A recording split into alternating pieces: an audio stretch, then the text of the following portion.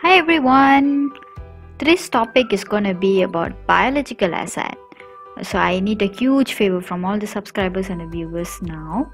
Please do share about this video and talk to your friends about this channel, as well as like this video, and not to forget, comment on what was the first thing that came into your mind when you saw this topic. Biological asset going to be super fun. And now I'm going to share with you all a story with the topic itself.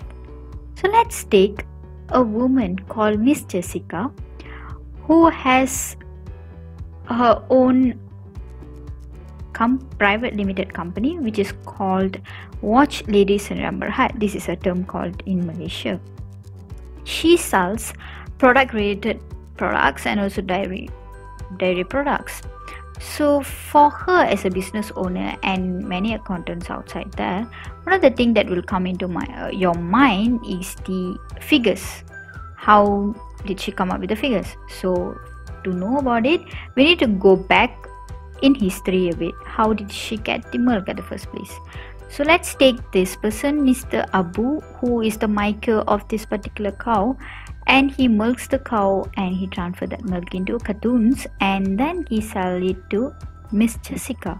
So what is the initial measurement? Basically, you need to calculate the fair value of the milk, and if you have any kind of cost to sell, you need to include that also. Then subsequently, you need to calculate the changes in the gain or loss of the fair value and pass it to the profit and loss. After that, you can recognize as usual as per IAS 2 inventory. Now let's go into some of the key things in this topic itself.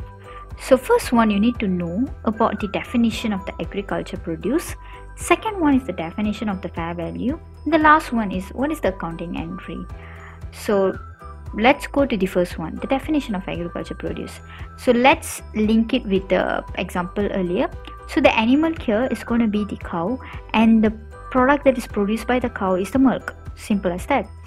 Then fair value. Fair value is actually the price that is actually both the seller, in this case it can be Mr. Abu and Miss Jessica, agree upon on the milk. So here, now see, the double entry is the debit debtor and you credit the sales. Thank you so much for watching, and I hope you learned something from this. Bye.